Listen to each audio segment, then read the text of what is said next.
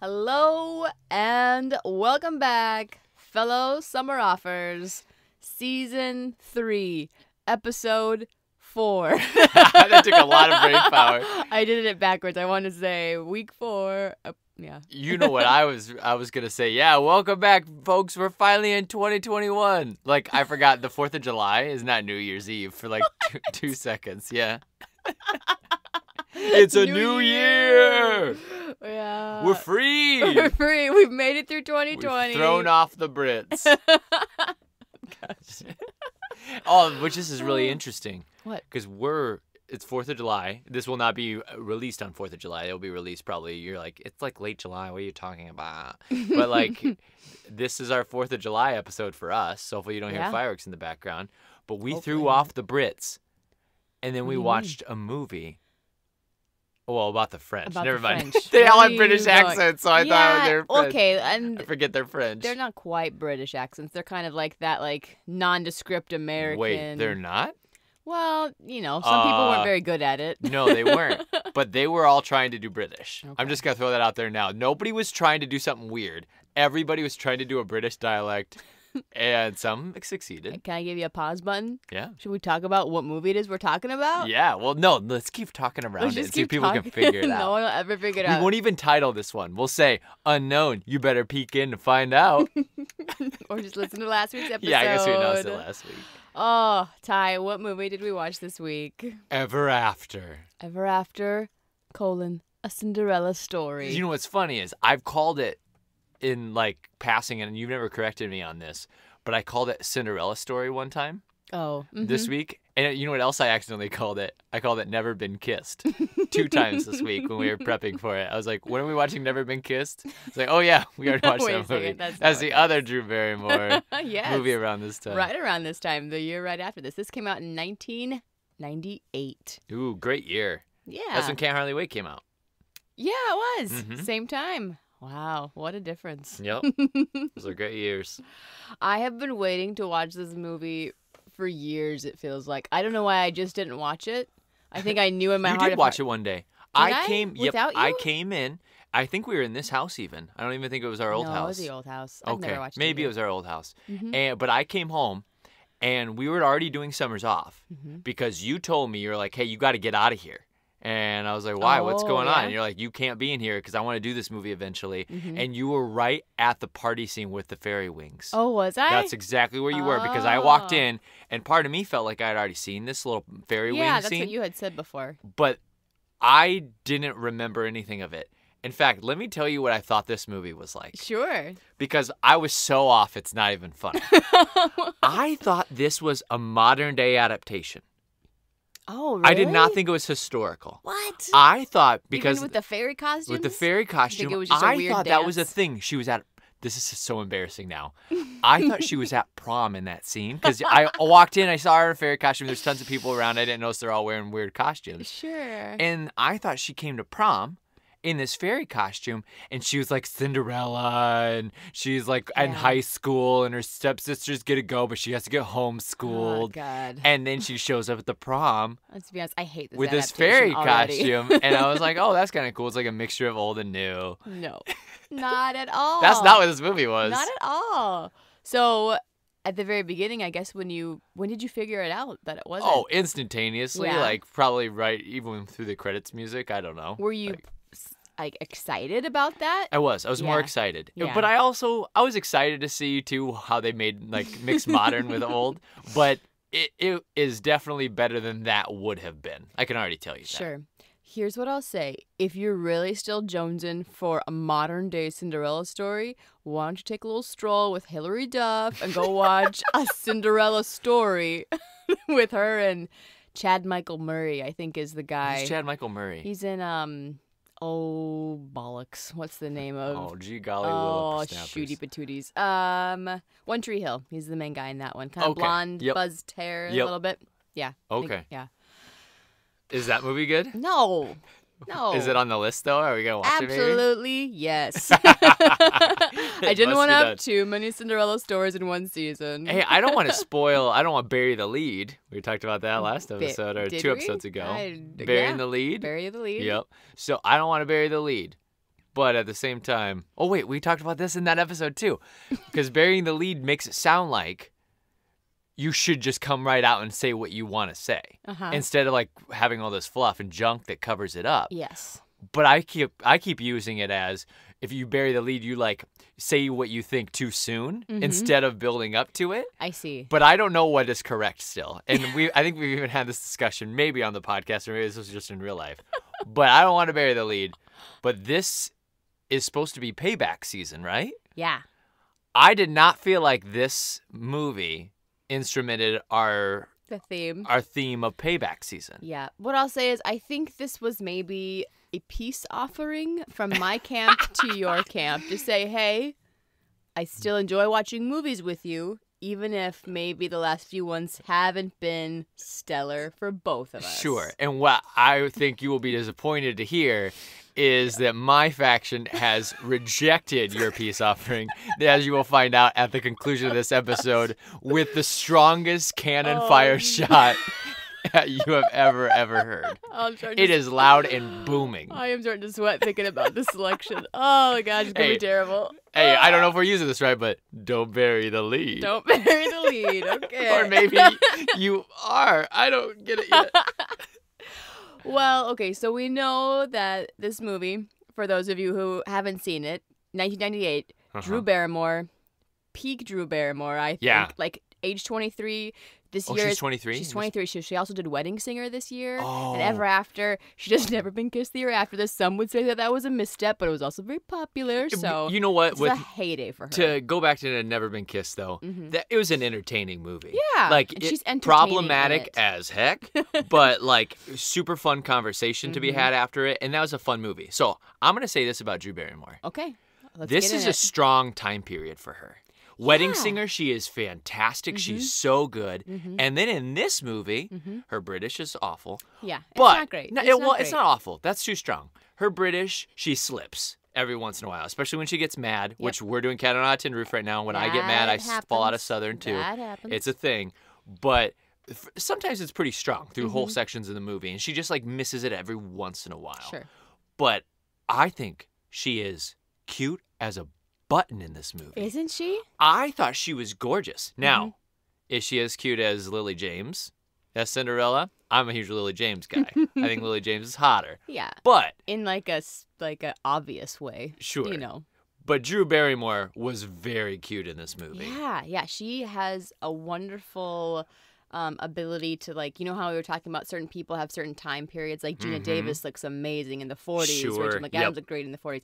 I think she looks really great in this time period, which is, we think, early 1500s. Early 1500s. 15, it felt like we were that. getting near the Tudors. They mentioned Henry VIII getting divorced, Yes. which we'll get into problematic section. But yes, I allowed Ty to have a whole section called Historical Problems because this is historical fiction. So we've got all kinds of characters in it. Some are real people. Some maybe weren't really alive at the same time as others, but it's just fun. It's just fanfic. It's great. Then it's true, the story. Oh, yes. Now then, what is that phrase you use? Once upon a time. Grimm Brothers, you read the story of the Cindy girl. Isn't it, they only call her the Cindy girl? The little cinder girl. The little Cinder girl. The beginning, yes. I thought they were German at first. So like Oh, well, aren't the Brothers Grimm German? yeah, I think so. Yeah, they are, aren't they? Yeah, so did you write I'm already doing terrible. We always talk about like how when you're just in life and you're trying to go into dialects, it usually goes much better than you put a microphone in front of us. And now all of a sudden we are the worst dialecticians on the planet. On the planet. Ty, before we get too much into it, I know it's a Cinderella story, but why don't you give me a little synopsis or tell me like maybe a couple of things that make this stand out from other Cinderella stories? So this Cinderella version it's in the early 1500s, like we mentioned. In France. and which I was a little thrown off by because I thought it was Sure. maybe going to be German. Sure. Seems like a German It might tale be to a me. German tale. I'm not sure. And but at the same time, we are in 1500s France, and like Rach said, it's kind of a historical fiction where you still go through the whole story of like meeting this prince. She meets this prince. She loses her father. She has a evil stepmother and the stepsisters, but some unique takes on everything. Yeah. So like what I'll say is, and we don't have to get detailed about this yet because I feel like we should get into it a little bit later. But there's like a humanistic quality that has been infused into this fairy tale. Yeah, we there's take no the magic, no out magic. and we infuse it with reality. And in that sense, we've created a brand new story that is intriguing to watch. Now, here's what I will say though: I bet there were a lot of people who came to it who were very disappointed. What? Like kids and stuff. Can't you imagine? They're like, "Where's the pumpkin? Where's fairy godmothers? Where are Sure. where are the animals?" I feel like people probably were disappointed, but your teenagers were probably like, "Oh yeah, this is what I'm talking about." Especially late 90s. So to jump into, you kind of hit on like one of my first points. This was not geared towards kids. This came out in the theaters. It was PG-13 when it first aired Why? because it had some curse words in it. Now, when they went to VHS, they decided that they wanted to make it so that more parents would buy it for their kids. So they removed, I think, 3 curse words so that way they could be PG rating. Do you remember what they were? No, I have no idea. I don't even know which version we watched today. I think we watched, I don't know what version we watched. We watched it in HD. We watched it in HD. We know that. We paid the extra $1. It's worth it. I don't usually It's say worth it, the extra but $1, It was folks. worth it today. I'd pay $4 for it. It's good. So the first time that I saw this movie was on VHS. I got this VHS for my birthday. So this was not a go to grandma's house and watch No. VHSs. This is like, Rach, you deserve to own this one. This was. You had 4 movies, and this is one of This them. was one of them. This is why this is so pivotal for me. My Aunt Barb, for my birthday, bought me this VHS. I remember it like as yesterday because this was like my first video. And a little candle that went with it, and it was the scent of honeysuckle. And I'll be honest, I have never felt more like an adult than I did at that 12th birthday. Like that just felt. And so you were really happy with that. Yeah. Okay, so I was fantastic. It was like my first like grown up. Like, I'm a young woman. Here's your present. Here's a movie and a candle. Like, I would love that today. That would be a fantastic gift. Did you ever have moments where you got gifts that were supposed to be grown-up presents and you were super disappointed? Like, Trev and I both went through it when we would get, like, a really nice sweater. And I would be like, a sweater for Christmas? Are you kidding me, Grandma? I don't want this. You're like my little And brother. you're like a little brat. And then you wear the sweater all the time. Yeah. But, like, it just feels like, I don't want a Where sweater. are the toys? Yep. Clothes. That's what Zach would say. He'd be like, oh, clothes. Poor kid. Did you ever have those moments, though? Yeah, I probably. There was around this time too. I don't remember what year it was. Like probably for Christmas or something. One of my uncles got me a really great history book called Her Story. And like now it's a fantastic book and it's really lovely. But I think at the time I was kind of like, book. That tells you what kind of kid I was. Yeah. But it was a lovely gift. Reading. Come on. I gotta do that all day. Yeah. We only read like 3 words per minute, so. Whoa. hurts. Whoa. I'm just kidding. We're both slow readers, actually. Did you ever have a gift that like you knew like I'm becoming an adult? Like when you stopped asking for toys and when you started getting things that like adults would maybe get? Yeah, but it was shamefully late. It was actually Unsurprisingly, when we last started year. dating. You and me? Yeah. Oh. And your parents were like, "What does Ty want for Christmas?" I was like, "Okay, I can't ask for video games from your parents. Like, it's just so lame. It's like, this kid needs to grow up. He's in grad school right now. What are we doing here? I'm not going to buy you a video game, you little nerd. Like, grow up." That's what you And so thought. part of me was like, I got to start asking for big boy presents. And so I Wow. did. And I've kind of always, and then from then on forward, like if I want like something that's kind of childish, I'll ask from my parents. But I'll ask for legit stuff, including this microphone we're talking on right now and all the mic equipment. All the podcast It's all stuff. from your parents for Christmas presents. That's true. We have built our Summers Off empire one Yep. Christmas present at a time. Which I always thought, it seems like a good thing to ask for Christmas. Oh, it's a wonderful thing to ask for Christmas. All right, well, let's get into the film just a little bit here. Not a lot. We won't have to if we don't want to. I thought it was great. I enjoyed myself. So the director's name, Andy Tennant. A couple of other famous movies, super famous movies he's directed. Fool's Gold. Do you remember that with Kate Hudson and Matthew McConaughey? I remember Fools Rush In. That's also his. Both of them have fools in the title? They sure do. See, I don't remember Fool's Gold at all. But That's Fools so Rush random. In, I liked that movie as like a middle schooler. Yeah? I thought it was really I've fun. never seen it, but I'm glad I had it here. to Chandler remi- and Selma Hayek. Oh, Yep. that's okay. Yep, I know of it.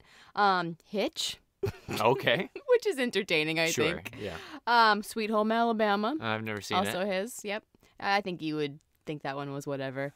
And then the classic comedy duo, It Takes Two, with the Olsen twins. Oh, okay. Okay. So, quite the rep. Yeah, he's got the wild filmography. Has he been nominated for an Oscar? Because I'd be shocked if he hasn't. You know, not the Oscar, but early in his Oh, career. God. Critics' Choice are No. like, he got a No. Golden Globe. But he got a globe. Yep. No. Early in his career, he was a dancer, and he danced in movies like Grease and Grease 2. So, and then he was decided in both Greases? he was in both Greases. And then he decided that maybe I want to not do this anymore. Mm-hmm. Ty, do you have a favorite song from Grease 2? We're gonna score tonight. No, that's it. Reproduction. I asked for I like one. that one I just too. asked No, for I one. like I two. don't need Those the are the two. whole category, just one. You can't see this, podcasters, but I'm coming in so slow for a kiss right now. So slow. And now we're finally about Oh, you're right in Two. my ears. kiss.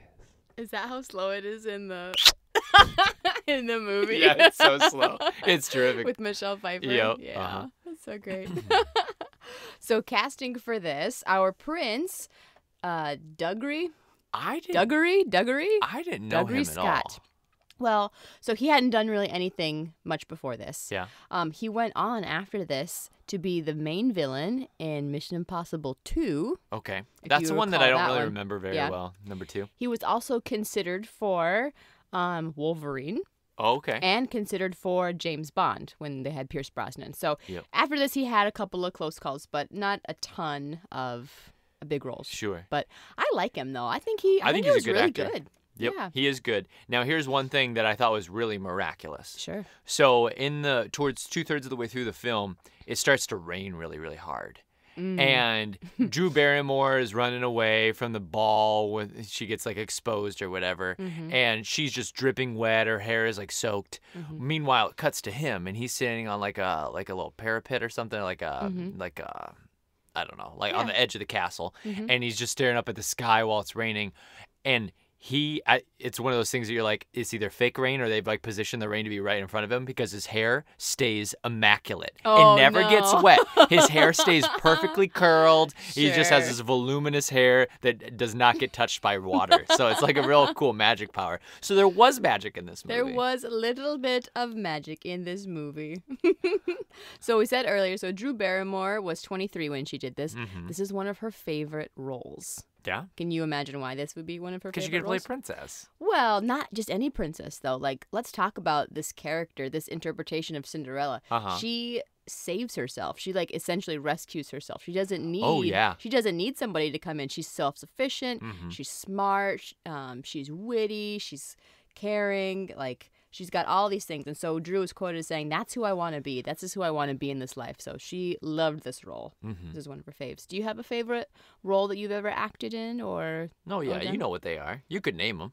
I want you to name them in order. Well, I don't know about in order. Well, then I So can't right either. now we're doing Cat on a Hot Tin Roof. Mhm. That's quickly climbing like into that top little echelon already. Sure. So like I would already say Brick and Cat on a Hot Tin Roof is up there. Mm-hmm. Um, It's because you want to be like him?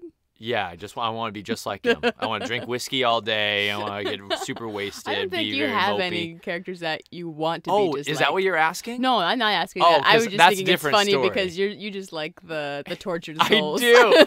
Yep. Biff in Hamlet. Death of a Salesman was awesome. Tom in Glass Menagerie. Mm-hmm. Romeo and Juliet. Like those are my favorite roles I've ever got to do. And like those are you're right. They're so like Tortured. Oh, Tortured. my life sucks. And you're right, Hamlet's my dream role. I'm like, no, life sucks. I'm me. Oh, awesome. Did you have, just in this movie, did you have somebody who stood out to you who you really enjoyed? I honestly liked just about everybody. Yeah, I thought the acting across the board was super strong. It Even is. for like the smaller roles, like I thought both of the stepsisters were pretty fleshed out. Yep, I thought I they did were too. fun. I did too. You have like kind of like you have a really attractive stepsister. Yeah. Usually they have them kind of be ugly, but I really liked it that I one did was too. just more just physically very beautiful, but like just cruel and mean. Yep. And so we kind of played with like that theme, like it's not just about It being was beautiful. actually, so, I mean, not to get too far into this right now, but No, like, do it. they actually made her more irredeemable than the stepmom. Yeah. So the stepmom, so yeah. here's one thing that's so Played cool by about this Angelica movie. Houston. Angelica Houston, who does a great job. Isn't she great? She is excellent. Kate Yeah. Blanchett, who is, everybody would say is a better actress, right? Sure. And the on Lily whole, James one. On the whole. In the Lily James one, Kate Blanchett annoyed the piss out of me. Oh, yeah? She is just too over the top, annoying, and like evil and stuff. She's just, it's not her fault. It's how the character's written. Sure. But in this version, they actually infuse the stepmom with like likable qualities. And there's moments where like you can tell why she shifts against Drew Barrymore, including when Yeah. her dad dies. Yeah. And her dad looks at Angelica Houston and he puts his hand up and she's crying. I thought, by the way, at the beginning, I was like, oh, the stepmom poisoned him. Oh. But then there's no proof of that. And you're just supposed to assume, like, no, that was just a random thing that Yeah. happened. Yep. And It's that just this a this sad circumstance ruined their relationship forever. Mm-hmm. And that then this moment where he's dying, he looks up at Angelica Houston and his hand raises up and you think he's going to like go to her, but then he shifts his focus and he looks at Drew Barrymore as a little girl and then he says, I love you, and like tries to hold on to her. And so he makes a choice in that moment that then the stepmom, Angelica Houston, who's doing a great job of like crying her eyes out. She looks awesome. Yeah. And then you see the choice like right in that moment, like you chose her. Like, Yeah. I love you, and you chose her. Yeah. And then they do all kinds of things where, like, she says, you look just like your father. And you can, to Drew Barrymore later in the movie, and you're like, oh, that's a sweet thing. And then you can tell she catches herself because she doesn't want to be too nice. So then she Exactly. turns it around. She's like, yeah, no wonder you're such a worker. And Yeah, like, you have such male features. Yeah, male features or Like, whatever. she takes So it's it like she back. had to, like, turn it on its head because she had, like, been too vulnerable in that moment. I just thought, I'm going to be right up front. It was very clever. And Yeah. some of those moments made the movie. Those little things that like were justifying why characters do what they do. Yeah. Yeah, And exactly. it was very well fleshed out. Yes, and I think that's so important for villains to be fleshed out. You have to see a little bit of the humanity and the reasons, like why they do what they do. And Yep. I'll be honest. So that scene that you're talking about with the dad dying, it's like the first like 2 minutes of the film. I like had my eye watching you because I was like, he's gonna like this, and this is how I know I've got him. It's true. It's true. I was I like, did. all right, good, I've got you. Yep. I was like, Ty, stop See, taking notes. How come you can't do that when you're watching Starship Troopers? You know, you're like, oh, the bug, Starship Troopers. the comets hit, and they're all Come going to sign up for on. the military or whatever, and it's like, yeah, I got her. That's the moment. It's when the bug comets hit, and the only good bug is a dead bug. Well, what I'll say is that I probably need to rewatch it with some fresh eyes because, again, I didn't think it was a smart enough movie. Like, it knew what it was doing. Yeah. I think now if I would watch it, I would, like, pick up more on the, like, oh, we're intentionally being propaganda-y and glorifying war. At the time, it just seemed like war was still so cool. And I think that message was probably lost on a lot of people who like that movie, to No, be for perfectly sure. honest. I Yep. don't know that everybody comes in, like, understanding like, hey, war's bad. You know? By the way. This is not cool. Yep. I know it seemed like it was really cool, but it wasn't. So true. There's a lot of Yep. like jarheads that are like, oh, I love that movie. Yeah, hoorah. Were you gonna say something? Well, I was just going to go back to, so Angelica Houston, too. Let's go back to I feel Angelica like Houston. I have more to she- say about her. She has, I understand why she keeps turning against Drew Barrymore, too. Because Drew Barrymore, her character, the Cinder Girl, Yes, little Cinder Girl. she hides things from her, too. And she kind of, like, doesn't allow she doesn't like trust her stepmom, and she never opens up to her stepmom about things. And so there just seems like they're both kind of making bad choices to further that like gulf that's between them. And instead of closing that chasm, they keep making actions that widen it. And so like Drew Barrymore meets the king, but then she doesn't say anything to the stepmom. Like, you know, she should have probably went to her and been like, hey, the prince. The prince was here. Like, the prince took our horse. He might be coming back for it or whatever. Sure. And so they're like things that she felt like she was playing against her.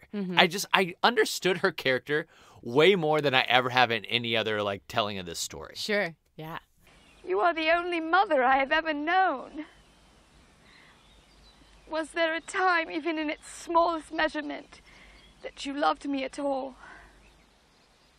How can anyone love a pebble in their shoe? So Angelica Huston, like Drew Barrymore, is a third-generation actor. She kind of comes from just a long line lineage of actors and actresses. One of my favorite things about looking up stuff for this is people talked about, one, how fantastic she is in this role, and then also a second common note about how awesome her eyebrows are. They are. I mean, she has very striking features. Oh, You're like, my. whoa. Yeah, she can hold your attention. Yeah. And those eyebrows, man, they don't quit. Yeah. They don't quit. There's a lot of truth to that. Yes, absolutely. So she was awarded for this, or nominated, I should say, the Fox Teen's Choice Award, Choice Sleazebag. It was the first year that they did this. She was nominated, but she lost that year because of our gal, Sarah Michelle Gellar, for Cruel Intentions. Oh, which Sarah Michelle in Cruel Intentions is phenomenal. Choice She should have Sleazebag as well. She should have been able to beat Angelica Huston in that, but those are two really riveting performances. Dueling. Absolutely. Yeah. That was later renamed Choice Villain. They both should have probably been up for Best Supporting Actress at the Oscars that year. At the Oscars that year? I don't know. I don't know who else was up that year. Wow. That's fun. They both just did a good job. That's I a liked very both fun those take. performances. Another villain in it that I just want to touch on really quick. The character Pierre Lepew. Which one was Pierre? Is he He- the guard guy who The guard guy. like he's like whispering in Angelica Huston's ear all the time and gives her No, the necklace? not the little minion Oh, that she okay. flirts with to get favors Yep. from. No, inside information from the palace. No, this was the guy who is kind of financially supporting the farm, and he keeps like Oh. making passes Yeah. at Drew Barrymore's character, and he's kind of older, and he's like, you know, I assumed he was like a duke or a baron yeah, or something. something like that. Yep. Basically, he Who wants owns her the to land. marry him, but he's kind of disgusting. So Mhm. we're going to just spoil it a little bit. At the end, she gets sold to him, Yep. essentially, and then she ends up being a badass and freeing herself with swords because she's an expert swordswoman, which is also awesome. That is cool. But did you recognize him from any other things? I didn't. Okay. His teeth. Yeah. I mean, I know they grossed them I'm up on purpose, sure, but like I those hope. teeth were Yeah. gnarly. You got like little rat teeth, and then they were Yep. all like stained yellow Yeah. and brown. It was Uh-huh. nasty. Well, his name is Richard O'Brien. Wait, I know that name. Wow, that was fast. Wait, did Richard O'Brien? Okay, this is a real shot in the dark. Okay, I might not know it, so try. There's one famous thing that I'm going to tell you about. Rocky Horror? Yes, Richard you O'Brien got wrote it, right? Yes, Yes. and he was actually in it too. He played Riff Raff He's in the Riff Raff. film. He's Riff Raff. Yes, nailed it. Nailed it. I'm so impressed. I didn't even have to do any hard work or hints. You just got Yeah, it. I was just, I know that name. I can see it on my script, like my old script, like Can back you? when because I slept with that script. You know, it's like one of those that you sure. have forever as you're memorizing and stuff. So yeah, okay, cool. All right. Yeah, very Brad cool. and Rocky Horror, another super fun role that I loved. I love playing Brad. Yeah, it was a great role. Yep. Very good. Any other performances that you liked? Are there any other actors or actresses you want to talk about, or people you want to shout out to? I mean, I thought that I thought everybody just did a pretty good job. Like nobody stands out as far as like this person was amazing. No, Angelica Huston's that person for me who is like, oh my gosh, that was awesome. Yeah. But everybody else I thought played their parts really well. I like the king and queen. I like their dynamic. Yeah, they I do were kind too. of fun. Yep. And I like the Queen a lot. I thought the Queen was especially good. Yeah, she was super grounded. Yep. She's very good. And I don't know. I just thought like there was a lot of great turns from almost everybody. Like I can't really, if you even ask me who do you think did a bad job, I don't even know if I could name anybody who did a bad job. Yeah.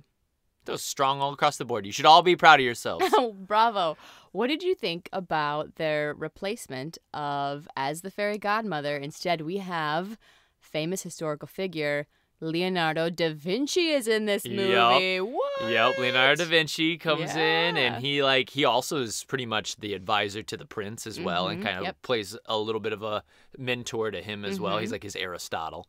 Sure. And yeah, I thought it was cool. I liked it. We'll get into the historical part of it, but I thought it was a cool, interesting choice, and I liked his little jab at Michelangelo stuck under a ceiling, and I'm bringing the Mona Lisa to France, which we can get into this right now. He actually did to the Right. court of Francis. But it was That's real. not on paper. It's actually on wood. Yeah, Did you know that? I did not. Well, you've seen I it. thought you it know looked that. too big. It is. It I looked don't know. I don't way- know that it is. It looked way bigger when he unfurled it than I it know. does at the The real Louvre, and I one's was really like, tiny. it's pretty small, bro. That seems way big. That doesn't seem right, which is silly because you guys can go to the Louvre to see Yeah. how big that is, right? Mhm. Did you know that in 2018 they were in pre-productions to start planning a biopic for Leonardo da Vinci, like a biopic movie? Ooh, Which would be kinda who was gonna interesting. play him? Do you know? I would love you to guess it. Who's gonna play Leonardo da Vinci? Now remember that this Leonardo DiCaprio. is yes. No way. Yes way. Yes way. Must act harder. I just had to throw that in there because I knew you would love that little tidbit. Now, things are still in pre-productions for it, so nothing has begun filming yet, but Well, Yes. everybody knows my hot Yes. takes on Leo. I have been too hard on him in the past. Like Once Upon a Time in Hollywood, he did a really nice job. So it could be really good. it could be. Could be really good. Or not. Or it could not be really good. Or it could be hot garbage. I could think Matt Damon should have played this role. We'll just have to wait and see.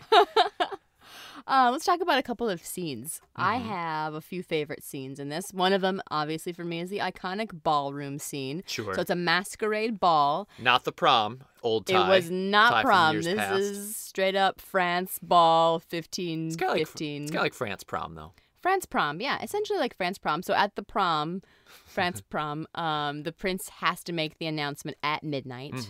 That is kind of his charge. So in the original script, they had it that Da Vinci was going to paint on a mask onto Cinderella, or not Cinderella, Danielle is the character on Drew Barrymore. The makeup artist was super nervous about this because she's like, oh, great. So I have to put something on your face that can be considered like done by like Leonardo da Vinci. Like no pressure there. Like Oh, that'll yeah. be really easy. Sure. They later decided to go with body glitter, as you saw. Dude, she was so sparkly. That is probably one of the biggest missteps in the movie, I thought. You say Is that, this but silly glitter that she's wearing. 1998, glitter was And everything. it almost looked like there were rhinestones implanted in her skin. there like were. She had like little stickies. little gem things. Yeah, for sure. And I thought that was so silly. no, it's so cool. No, it was so not cool. cool. Like, she already looks awesome. She's got the fairy wings. She's got this Yep, beautiful Leonardo dress on. ends up making her fairy wings instead. Drew Barrymore Orange. is in primo condition. Like, she is just, like, meant for this time period of this, 100%. like, Tudor time period. It looks awesome. And then she comes out, and she's got this stupid sparkly makeup on and these rhinestones embedded in her skin. And I thought, what the hell are we doing right now? This is stupid. Oh my gosh, I disagree. I thought it was fantastic. She is stunning. I No. loved all the glitter. She looked like a could use more. 13-year-old girl. Which is why I resonated so well with this. Like, yes, I too will put glitter everywhere. Yeah, I feel like before this, they would have said, what was her character's name? Danielle? Danielle, get out of Claire's. You gotta get out of Claire's. We're gonna go take you to the actual Covered in glitter. the actual makeup store. You're not gonna buy anything at Claire's anymore. Does Claire's even have makeup? I don't even know. Glitter makeup, probably. Yeah, I bet they do. Like the basic glittery stuff. What'd you think of the costumes? I liked them. The I thought they costumes were really good. Yeah. I always kind of look for inaccuracies, and Sure. obviously I'm not a costume guru. Never will pretend to be. But I look at the weaponry though. And like the weaponry all seemed to be really legit. The costumer was an Academy Award winner for Mad Max Fury Road. Oh shoot! Yeah. So Awesome. pretty sweet res. Hey, which by the way, we went back and reviewed all the films that were up for an Oscar that year. Which year? That was the Spotlight Mad year. Max year? Spotlight, Brooklyn. Oh yeah. That was a weak year. It was kind And of a Mad weaker year, Max, wasn't I it? think, was the best film of that year. Like, the fact it didn't win is It was kind a of good crazy time. because I don't know if any of those other films should have been there. That was a weak year. It was It's like Shape of Water year was also a weak year, I thought. Cool. So many takes. I know. Hot. Tell me about, or do you have a scene that you like or a scene that you want to talk about from the film? So, I mean, I don't know. Nothing really is like sticking out as far as like I want to make sure I talk about this. Mm-hmm. I thought that like the deal with the apples was kind of cute for their introductory meeting or whatever, where Yeah, she explain tosses. that a little bit. So he's stealing. The prince is trying to run away from home. Yeah. He doesn't want to get married to this Spanish princess, and so he's running away from home, and he steals her horse because I think something happens to his horse. Yep. And he steals her dad's horse, Drew Barrymore's dad's horse. And he's riding through this field, and she sees him. She thinks he's just a robber. So she picks up all these apples that she's been picking for their breakfast for her stepsisters and stepmom. And she wings them right at his face. And she nails him in the head, and he falls off the horse, and she keeps nailing with these apples. Yep. And then she realizes he's the prince, and then she like feels really bad about it. I just thought it was a clever way to show things. And I also liked all the scenes between them where she didn't take any shit from him. No. She was like, even though she was pretending to be a noble, even with that, there still is like decorum there where like she should have been very subservient to him. Yeah. And she wasn't because she didn't have anything to lose because she's really just a servant. Yeah. And I thought that was really cool because that entranced him in a way. Yeah, you know, because he's she like, challenged him. He's like, no one talks to me like this. Yep. Like, who are you? Tell me more. You're quoting all of this like philosophy. Who are you? Which I loved because like the relationship was built on this like compatibility and this intrigue and not just like a love at first sight mentality. Yep. You spout the ideals of a utopian society, and yet you live the life of a courtier. And you own all the land there is, and yet you take no pride in working it. Is that not also a contradiction?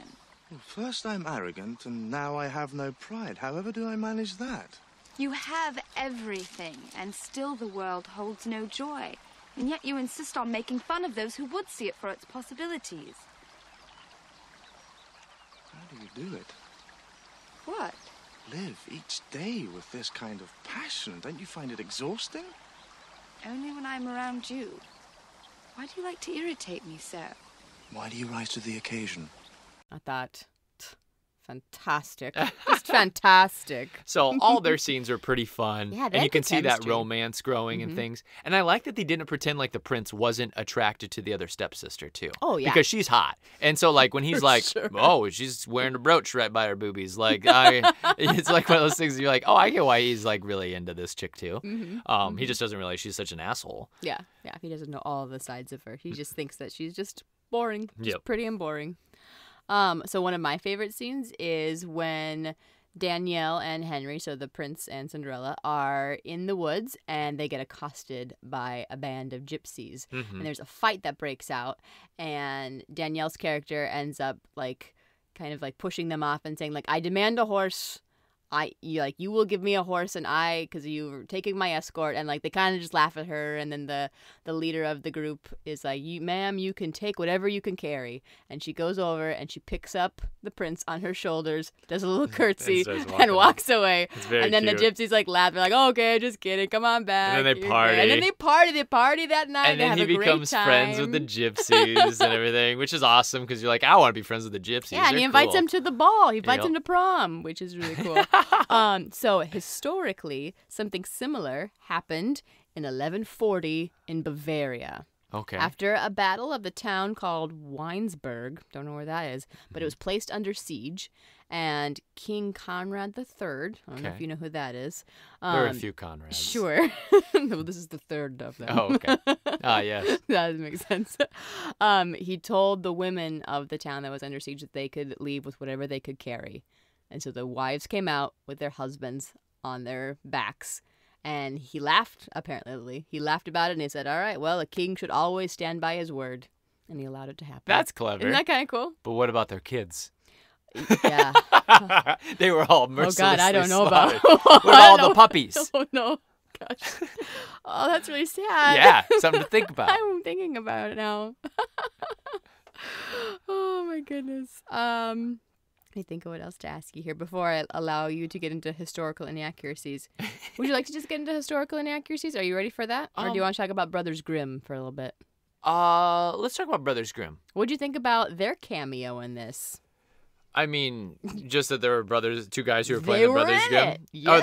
those were the real Brothers Grimm Those guys? were the real Brothers Grimm guys. You know, I don't even know when Not those guys... Heath Ledger and not whoever else I was never it. saw that movie. Who was the Matt other Damon, one? Matt was it? Damon? Yeah. I didn't either. So Yep. I have no idea what it's about. And I don't even know when those two like wrote all their tales. Mm-hmm. Did you have that? I'm sure it was right around that time. Yeah, I'm sure after it's this. very accurate. It was Well, not like 1515 because this is in this the is future. she says and her she's- great grandmother. Yeah, which I think the setup of the story is really fascinating too. So this older, duchess or somebody calls the Brothers Grimm to her palace and is like, "I want to tell you about the story that you have. If you got it all wrong, let me tell you what really happened." Do you know the story of the Sinterklaas? It's not German, but she does have a very unique, scratchy old Oh voice. yeah, and it's not as bad in the first scene, but her last voiceover, she's there.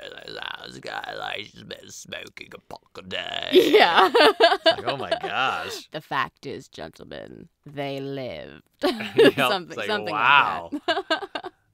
Well, so in the real Cinderella story, there's kind of a gruesome ending at the very end of it. Do you know anything about the real Cinderella All story? I know is that like the stepsisters, I think one of them chops off half their foot to try to fit into that shoe. They do mutilate their feet Yep. to fit into the shoe. I That's don't know part if of I it. know anything else about it though. So there's a couple of different versions of it, but in one of them, the stepsisters get their eyes plucked out by doves. Oh my gosh. Yeah. Well, why did the doves do that? Well, and here's the weird part. They're bridesmaids at the wedding of Cinderella, and then one of the doves comes down and it plucks one of the eyes out, and then after the ceremony, they're walking back out, and then the doves pluck the other eye out. I think I read that right. Weird. What's with these doves? It's punishment. It's punishment because Punishment they're from the bad. gods? Yeah, okay. absolutely. So the movie ending actually kind of alludes to this a little bit. Can you think of what the punishment is and how that might They have to tie? be servants. Yes, they have to one of the become- stepmothers, no, was- one of the stepdaughters and the stepmother. One of Yep. them gets off scot-free Because one of she's them's cool. really cool. She's and fun. nice She's and- cool. She's Yep. just here for the food. Yep. I love She's her sweet. character. She's a She's sweetheart. funny. And then they are down in the servant or whatever, and Mm-hmm. there's an old lady showing them around, and she's like trying to teach them how they're going to do everything. And the stepmom obviously doesn't. And they get in a fight, and then she knocks her into a bunch of water. Yeah. So they're doing laundry, and so this was something that was planned. Historically, people who spent a lot of time around those chemicals in the laundry could go blind from them. So it was Oh. actually a shout out to the OG. Oh, gee. We didn't pluck their eyes out, but we will make them go blind. In the laundry room, they should have had a little window, and some doves should have been sitting there. They'd be like, Just "Ooh, What's watching." going to happen to those doves? we should probably watch it. There might be some. I'll Yeah, look for it those might be a little deleted scene. symbols. Out of the Cinderella movies, what's your favorite adaptation? I'll give you a couple. So there's a Disney Yeah, please. there's a Disney cartoon. Okay. There's Brandy's Rodgers and Hammerstein. I hate that one. What? I think That's it's fine. That's fair. awful. I don't like Rodgers it's and your- Hammerstein Cinderella, number one. Oh. But I also think Brandy is atrocious in that. She is horrible as an actress. Gosh. What's going on over here? Oh my, what's even happening? Oh my gosh. Okay, that was actually pretty accurate. But oh, I can't believe that. That's like my childhood. I mean, Whitney Houston sounds awesome. Oh, Wit-Wat. So then there's the Lily James one that came out recently, Yep. that one. And then there's, you haven't seen it, but the Hilary Duff one, A Cinderella Story. And then there's this one. Do you have this is my favorite. This one's the best. This one's the best. I'm not a huge even Disney Cinderella fan. Yeah. Like even when I was a kid, that was low on my totem pole. Sure. Like I would watch it on occasion, but I was probably even more into Snow White than I was into Cinderella. Mm-hmm. I thought sleeping. Is that because that was your nickname? How dare you? I'm just asking the questions. Was it or was it not? It was my nickname, and you know that. Is that why you liked it? That was in middle school. That was even later though. That was kind of into the grade school. But yeah, it was embarrassing. I'm sorry. And the chick who her and her friends told me that, I had a huge crush on her. She was probably flirting with you. Yeah, she's 2 years older than me though. She's way cooler. So, I don't think so. For sure. So after this one, which one would you say would be your next one? Probably then the Disney one though. The Lily James live action? No. Oh, the Disney Lily James. cartoon? I think the Lily James one is bad. You don't like that one I think either? Lily James is good in it, Sure. and she's very hot. But I think that movie is not good. Yeah. Yep, and that movie has like I might have to confirm this, but I think it's like over 90% on Rotten Tomatoes. It's crazy. I'm like that movie is it sucks. that high? Yeah. Oh. I didn't think about that. Yeah, for me, it would go Ever After, and then the cartoon. Yep. And then I don't remember the Lily James one because it was bad. well, I'm kind of thinking I really like Brandy. Oh! I just so fun. Bernadette Peters is in it. what's even happening over here? Okay, Oh, not specific wow. Brandy, but I do enjoy it. It was fun. It was a good time. Whatever. Have you ever seen that Rodgers and Hammerstein one besides that, though? They have a lot of versions of it. When I was looking up, there They is do. a Julie Andrews version. Yep. There's one that's done in the 50s. I don't know that woman, but I yeah, just think it's so boring many. and lame. Like for Rodgers and Ham, I'm Yeah. bored out of my gourd in that one. It's like Sound of Music. We just saw Sound of Music the other day. I was like, it was after we watched Hamilton. Hamilton, by the way, awesome. Everybody watch it right now. It was wonderful. So good. It really was. But then the next thing up was Sound of Music, and I was like, Oh, I like Sound of Music. the worst. No, it's not the worst. So boring. So boring. You say that. What if you got to play the main Von Trapp guy? Wouldn't that be cool? I've already been Air Zeller. No, not him. Oh. If you aren't him, like Playing a Nazi soldier is not the same as I'll be playing honest. Monsieur Von Trapp. I mean, Trap would be it. But Awesome. besides Trap, I don't want to play anything on that. I never yeah. want to be Rolf. I could care less about Rolf. He's a loser. His song is lame. I am 16 going on 17. Yeah, I lame love song. that song. Boring, lame. Rolf's a loser. A great little soundbite.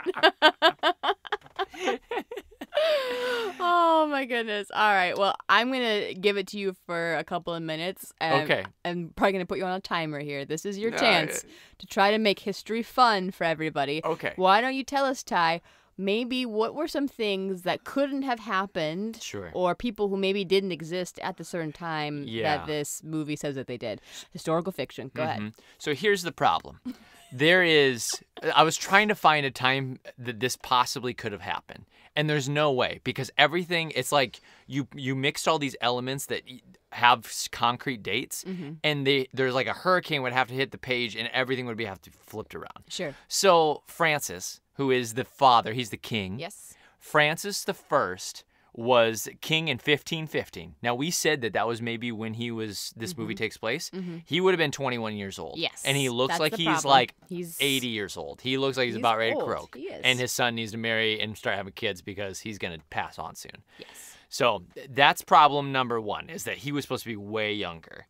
And then Henry, his son, he's not born until 1519. Yep. So he's born like 4 years after this movie supposedly kind of takes place, which is a huge problem. And then they allude to, which is really funny, they talk about divorce. They're like, you don't want to get a divorce. Divorces are for England. And I thought that was a really fun pot shot. But here's the problem. Uh-oh. Henry VIII never got divorced until 1528.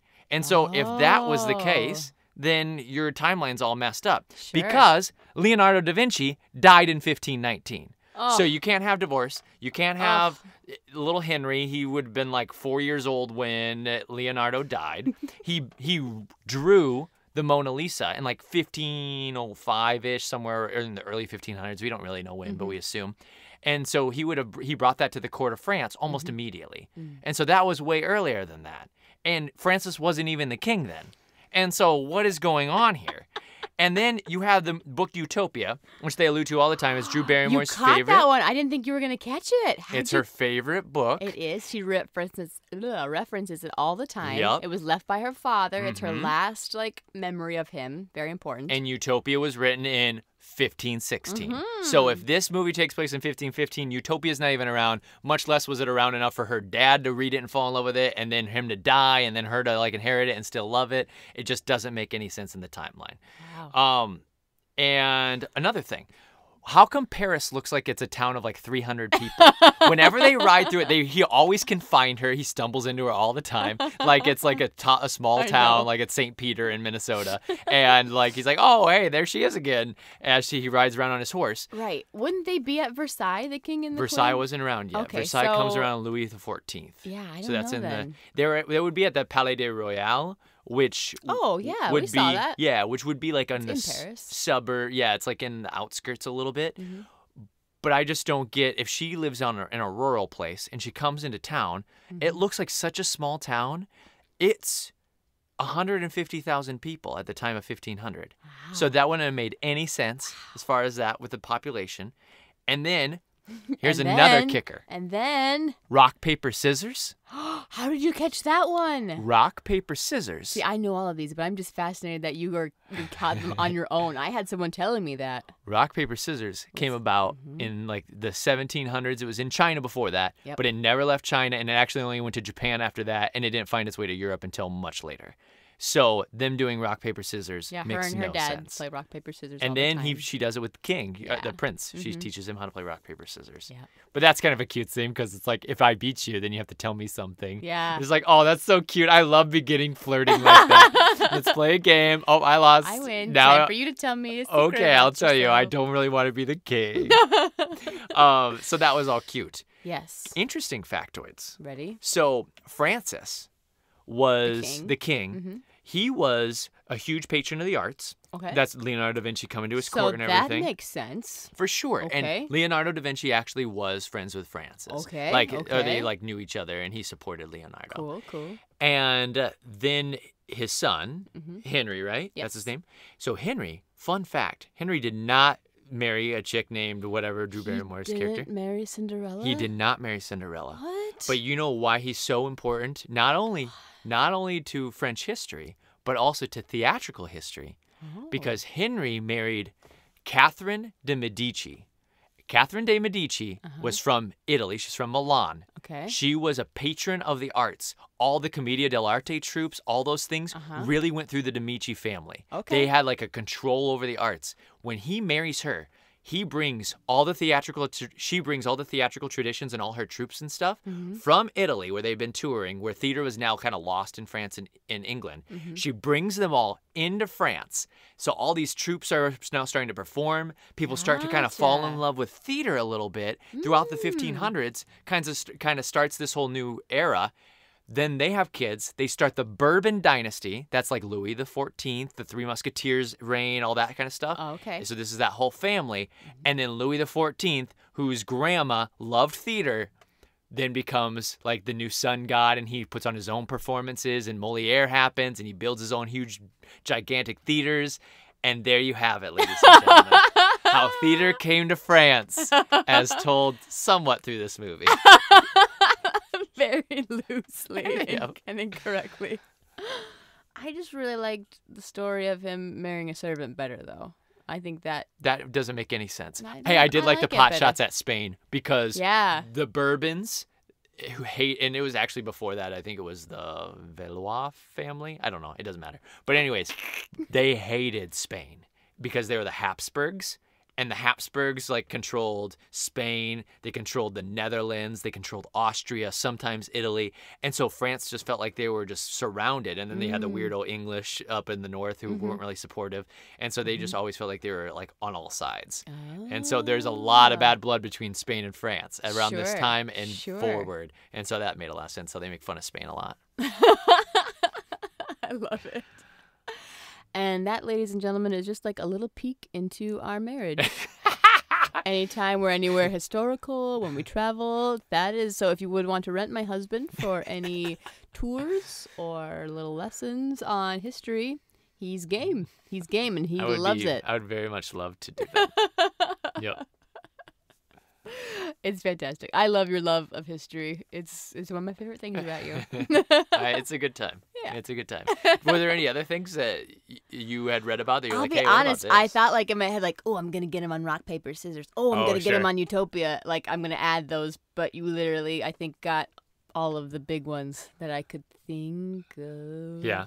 Yeah. They mention the Americas a lot, and I like They how do. they always talk about like, we'll send you to the Americas, like Yeah. that's the punishment, which is kind of funny. Well, I think they're gonna be sent into servitude in the Yeah, Americas. to work like the new yeah. plantations that are Yes. coming up there, Yeah. and as they start to farm over there and stuff. Sure. But and then they talk about like chocolate coming over too. They're like, this is Chocolate. chocolate or whatever, and I thought that was kind of cool. Yeah, so that whole section was pretty Yeah. neat. I mean, the only thing I could think of is that like you didn't really pick up on the Alanis Morissette hairstyles that Drew Barrymore was rocking, like the really long hair. It probably wouldn't have been like that. Well- And the body glitter. I don't know when body glitter was invented, but we like really went to town on that. I mean, the Egyptians, they would sometimes like put weird paints and stuff on their bodies, but I don't know if any of them were Sure. glittery. It's like glitter, like Yep. little chunks of metal. Yeah, that's the part that would Or have like been little tricky. sticky gems that she had on her. How about those? Yeah, I Were don't those know. invented yet? Maybe, I don't know. That seems like there's some of that in the Hindu culture, but I don't know That's true. Yeah. if that's a thing or not. But yeah, what I love about this movie, where people talk about it, it's like very obviously like meant to be in this historical lens, but it's also very 90s. Yes. And I think it's extra 90s if you watch the trailer Oh for my it. gosh. The trailer, which has this great like kind of like Celtic woman's techno song, Yeah. which never plays in the film. Actually, the actual score for this Seems film, I appropriate. think it's beautiful. I really do.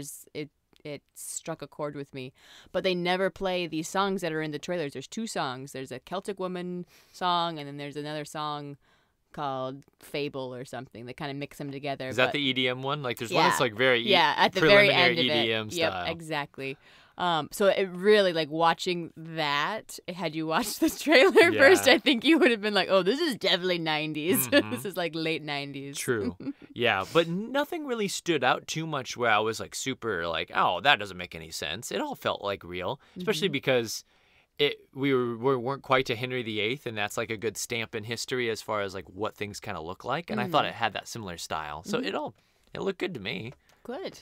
I'm glad it passed the test Yeah. for the most part. Couple of glitches, like probably 20 to 50 years oopsies here and there, Sure. but that's not too bad. Not too bad. I would have said that if everything everything was within about 20 to 30 years, and if they could have just like found a way to make it really historically accurate, that would have been really cool, but I don't think it was possible. And you know what? Braveheart does the same thing. Yeah, Like, let's not that's pretend true. like one of my That's favorite true. movies of all time doesn't do this. And like Robert the Bruce and William Wallace, they could not have talked ever because they were in two different generations. But it's really cool to see it, though. Yeah. This is like the 13-year-old girl version of Braveheart, I think. For me. I don't know. That's a strong declaration. I don't think it's strong enough. I don't. No way. Yeah. Yahweh. No, I disagree. Too strong. Well, what I'll say is, you're not a 13-year-old girl, so you don't really get to vote.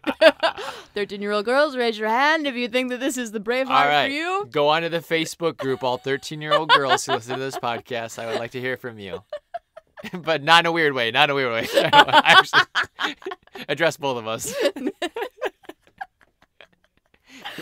Oh, my goodness. Oof. All right. So we kind of talked about this a little bit earlier, but do you have favorite fairy tales? Not really.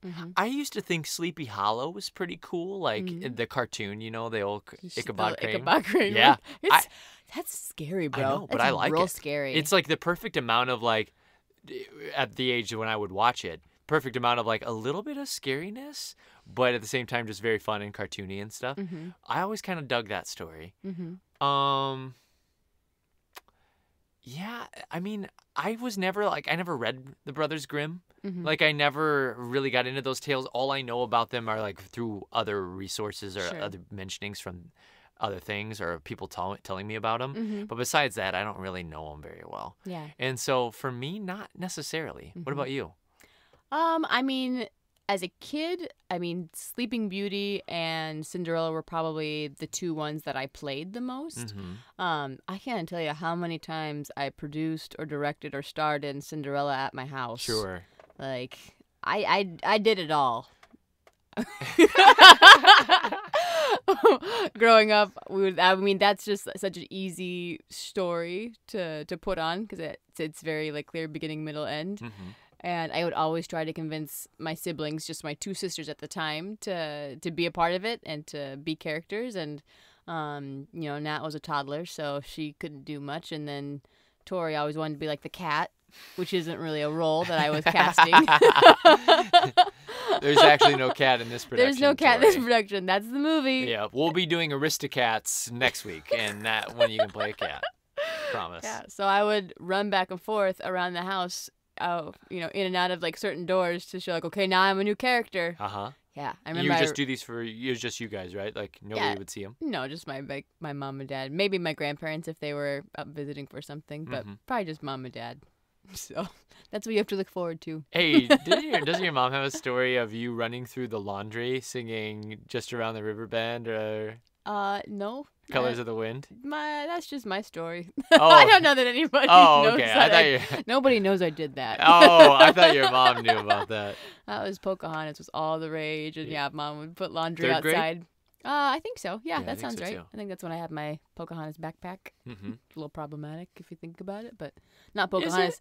Well, okay, so my backpack had Pocahontas and John Smith on it, and so that's a little problematic. If you think about like the Sure. real Pocahontas and Yeah. John Smith, it doesn't really. Yeah. It's kind of gross. I would Doesn't say really just work. you having a backpack of Pocahontas is No, that's not bad. That's cool. I think that was but no, I would dance around as the laundry would sway in the wind outside. I would run through it and sing that song. Was it just around the river bend or all the colors of the wind? Colors of the Wind. Colors of the Wind. And then I would wait for the wind to pick up, and that's when I would really hit like the climax of the song. Nice. Yeah. That's awesome. Yeah. I was a very theatrical little kid. Yeah, you were. I mean, I would like tell stories with like Power Rangers, and I would fight like snowmen and stuff that I would create. But I wouldn't do like productions like Really? that. No. We would put puppet shows on. Like I would Yeah, make I like never did little that paper either. dolls and put them on sticks, on like popsicle sticks. Yep. And we'd set up chairs and put a blanket over it, and then go like.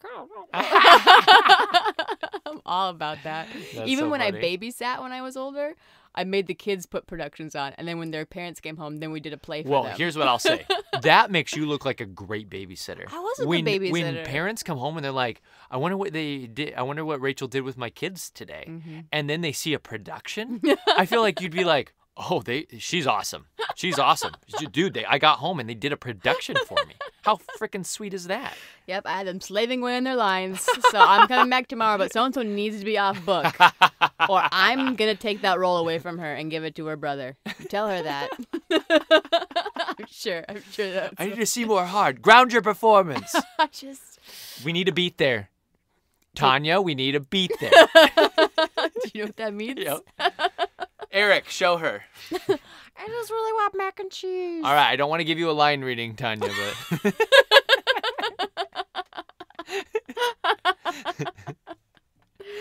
Oh, yep. That was just a peek into my childhood.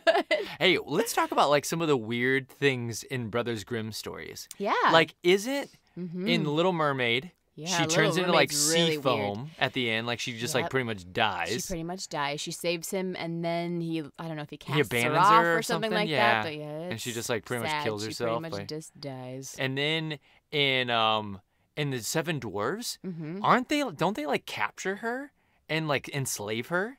Oh, And like maybe. make her like do horrible things and stuff. I think that happens. I don't know. I I don't could be remember making that that one. up. That could be a scary movie version that like came out that I saw like one time. I like it. But I think there's something weird with Seven Dwarves as well, where like they do weird stuff in It's that all movie. a little weird. Even the ones that, like Hansel and Gretel, like Yeah. even that one, we know it's already weird. I think it's Mhm. even weirder. Now that was a cool story. I dug that in like grade school. It's a terrifying story. I know, I It's liked a it though. terrifying Like the story. kids tricking her like with the chicken bones and stuff. I like Oh, thought that was God. so smart. And then they shove her in the oven and they run out. They shove her in the oven. I know. I kind of dug it. Yeah, what? Did you ever read The Stinky Cheese Man and Other Fables? Yes, I love Like that the gingerbread book. man, always the Stinky Cheese Man. Oh, that was such The a artwork hit. was so cool. Yeah, it was really cool. That stuck out to me as a kid. That book did because it was so different. Yep. I liked those stories. Mm-hmm. They were fun. That was a good time. Excellent. Any other movie pieces that you want to talk about? Otherwise, I'm gonna wrap it up and tell you a couple of budget things and Okay. get your critics. I liked having a good stepsister. Yeah. I thought that changed up the whole thing. Instead of The having dynamics two was annoying nice. stepsisters, I thought it was really fun to have one stepsister who was like honest and like. Then you had the one that was conniving and like the most evil character. It made it more believable too because you think like you said earlier, we could figure out why the stepmom and her had kind of a tiff, but then to have two kind of rotten stepsisters, like, or to be both bratty, and the one of them, I mean, the good one isn't like 100% good. She's still pretty spoiled, but like she's just cares and she's funny and Yeah, also gets left behind a lot, too. Yep. Mother, what have you done? Your Majesty, like you, I'm just a victim here. She's lied to us both, and I'm ashamed to call her family. How dare you turn on me, you little ingrate? You see what I have to put up with? Silence, both of you! Good Lord. Are they always like this?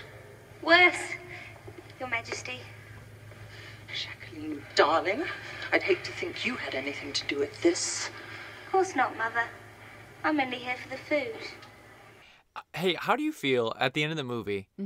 Drew Barrymore like runs into the prince's arms, and then he spins her just like over and over and over and over again. Oh. And then the camera even pans way back, and they're still spinning. Yeah. And I don't know if I've spun you before. You can get about 2 spins, and then I think it's horrible for everybody. Yeah. It's like, I don't want to keep spinning as the girl, and I think as the guy, you're like, oh, it's getting heavy now, no matter how light you are. Sure. And so it just becomes this annoying thing, but they just kept spinning forever. They needed to get the shot of the shoe because he puts the glass slipper on her, and they're spinning around, and they had a drone or something at the time, and they're zooming out, and they just keep spinning. Keep going. Hey, what'd you think of the peacock and that horse outfit that the stepsisters masquerade. wear to the I love the to animals France that they prom? chose. I thought that was great. And I love that the horse, so the stepsister, that's a little bit like bigger and the not as... The nice one. The nicer one, yeah.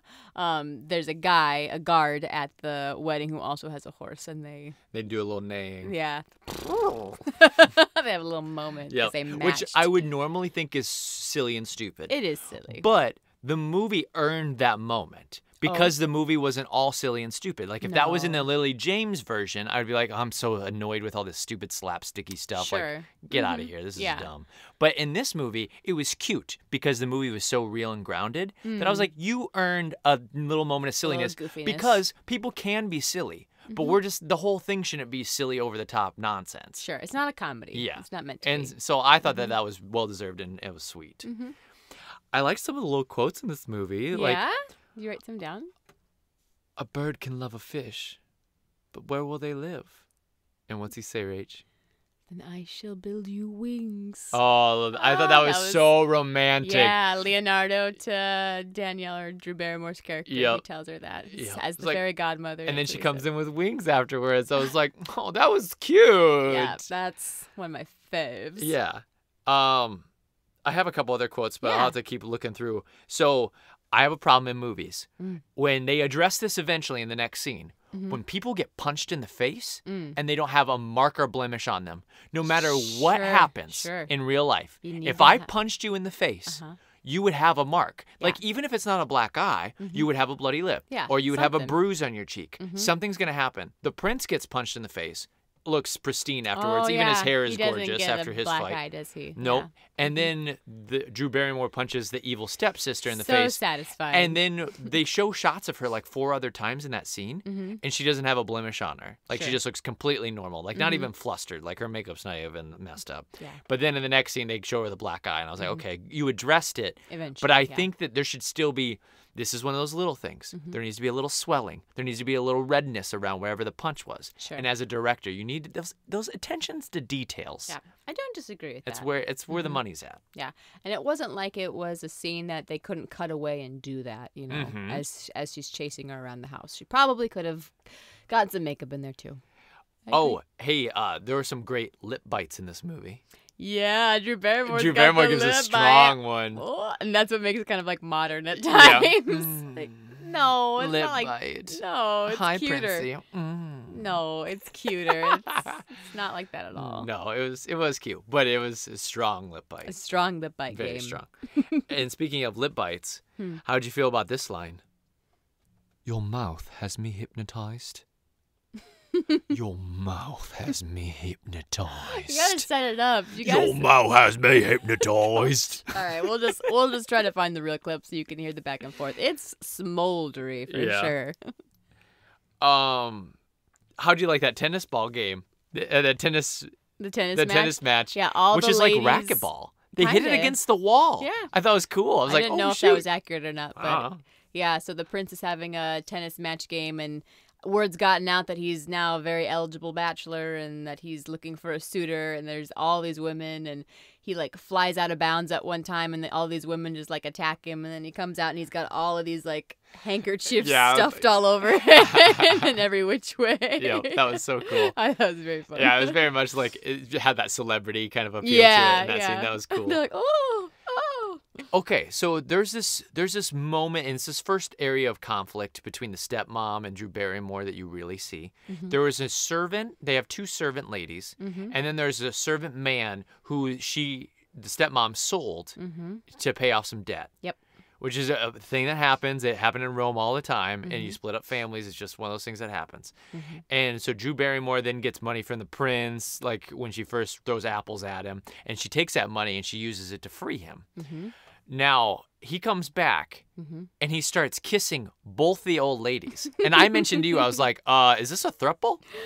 What's going on here? You knew what was going on. Don't pretend. No, it looked He like a hugs throuple. and kisses the oldest one, his wife, who runs to him, and then the other one, the younger of the two, the middle-aged woman, comes over and it hugs and kisses him too. But no, I mean, there was only like it's not a throuple. 10 years difference between the No, old one and the young one. They weren't that big of a it's gap. generational. She's probably their daughter. No, I felt like there was You've something got going like on a there. 70-year-old couple, and then you've got a 40-year-old woman. Yeah, And then I'd you say got 50 Drew years old. Barrymore, who's 23. So it's like, it's generational. I don't know, man. Something was afoot. Oh, gosh. That's what I'll say. Hey, how'd you like this line? You tub of guts. I liked it.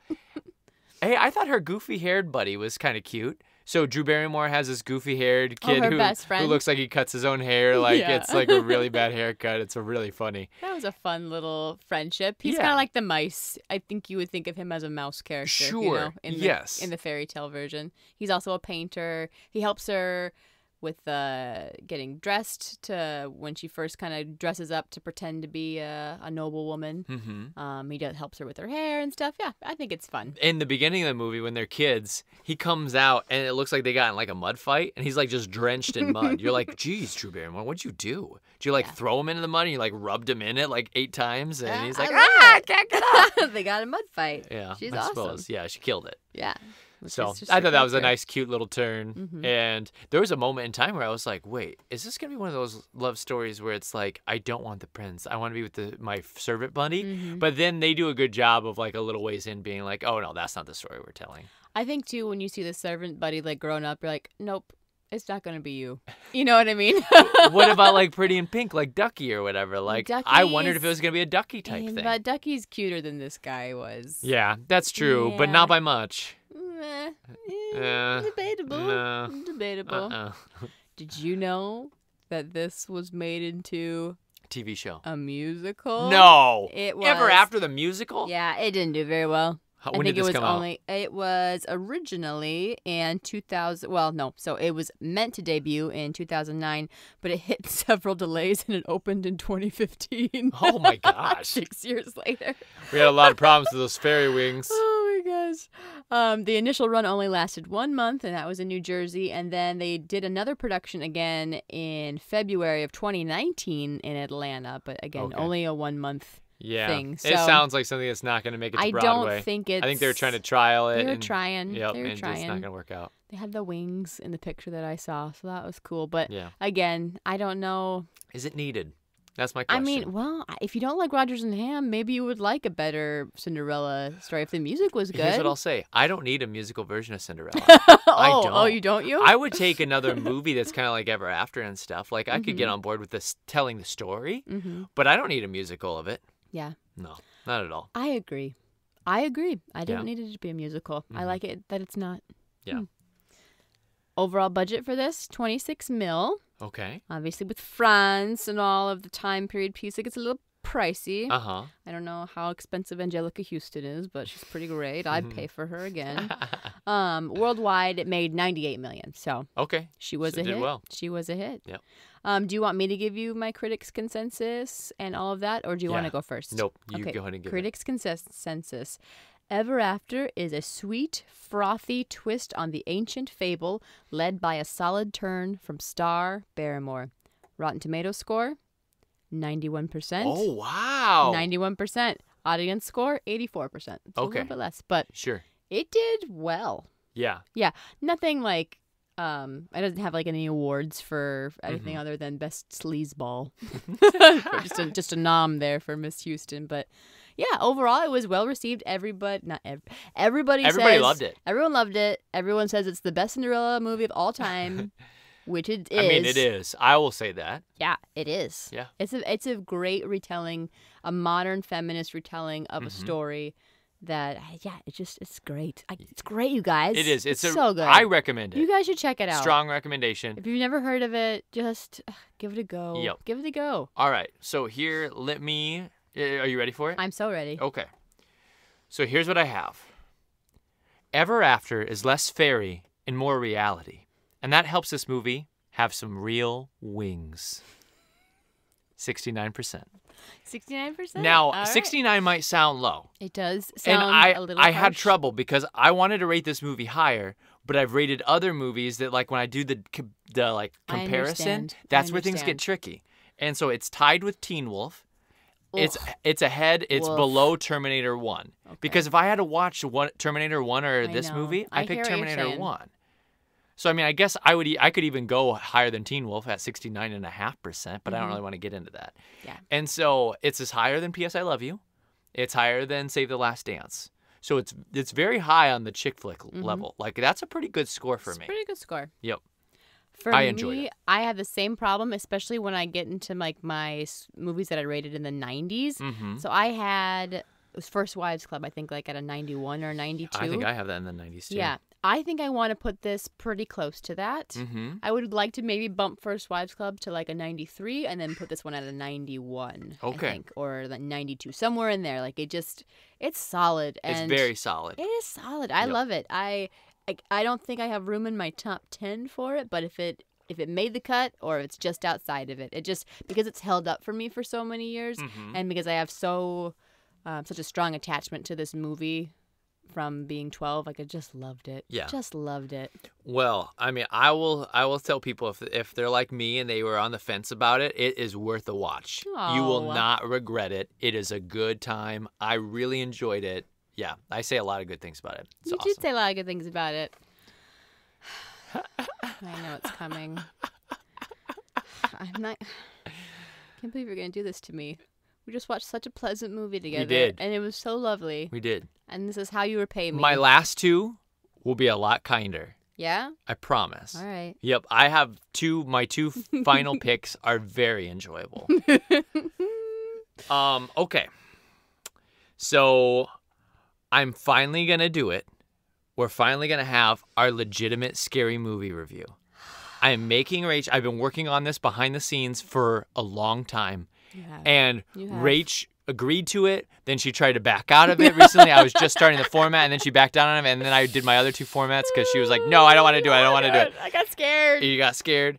And then I won her over when I promised to have like a party, kind of like we did for the It party. For when I wanted Rach to watch It. I had to watch the movie beforehand. Obviously, I watched it in theaters. That was awesome. And I have to tell her when all the jump scares are. I have to say, hide or like duck into my chest. Hey, you might want to. Yeah, you might want to. And then she like buries her head in my arm, which is very sweet. I love that moment. And then a jump scare will happen, and then she can kind of look up when she wants to, when she's ready.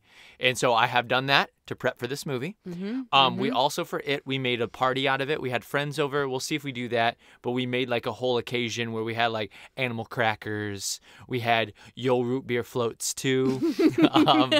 We had circus peanuts. And it was Sour Patch Kids. Sour Patch Kids, yeah, the little kids.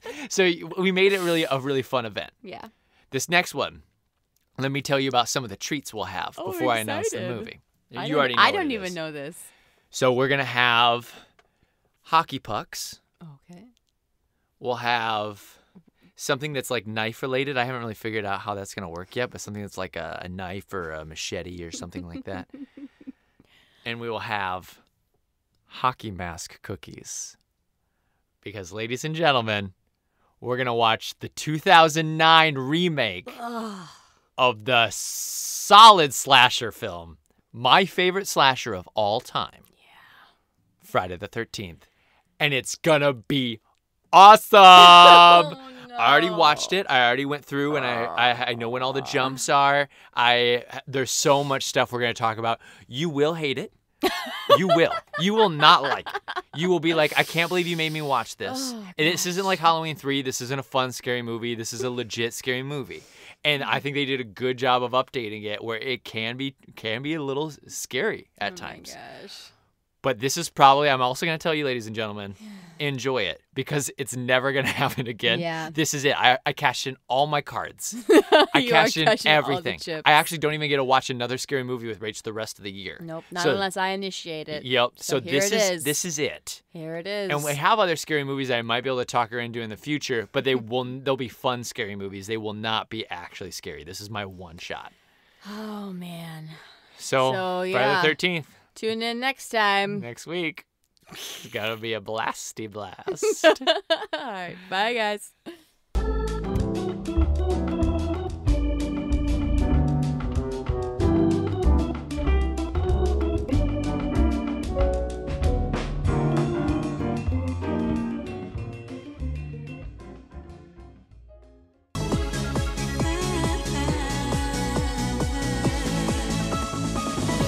Just breathe. Tell me